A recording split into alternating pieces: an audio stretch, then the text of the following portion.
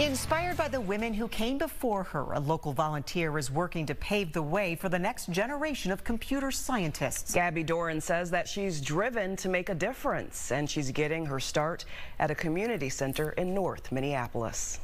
Gabby Doran's passion for computer science started young. I had always been interested in coding as a little girl. Today, she's a senior business intelligence analyst for Comcast. Rena Kathari was my first mentor, and she changed my life because she was the first person to ever tell me that I could have a future in a technical field if I wanted to. It'll be like kind of an ongoing thing we can do for a couple weeks. After years of study and training, the mentee is now a mentor.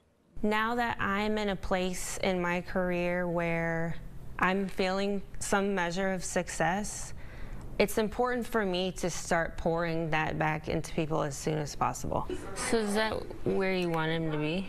This summer, Doran is leading a program called Girls Who Code at the Phyllis Wheatley Community Center in North Minneapolis. It's a safe, supportive, fun environment for girls to come and explore their interests in these things and be told that they could have a future in this. Why do you think it's important to expose girls in particular to code?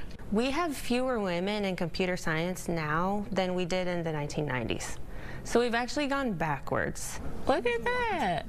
But Doran is moving forward, volunteering 1 day a week. She teaches girls how to build animations, games, and applications. These girls, they're digital natives, right? Like they grew up with the internet, but they haven't necessarily been exposed to what happens sort of behind the scenes or under the hood of all of the devices they use every day. And Doran believes she has the solution. This really is just the seed for something that can blossom and be very impactful and important for girls in the Twin Cities.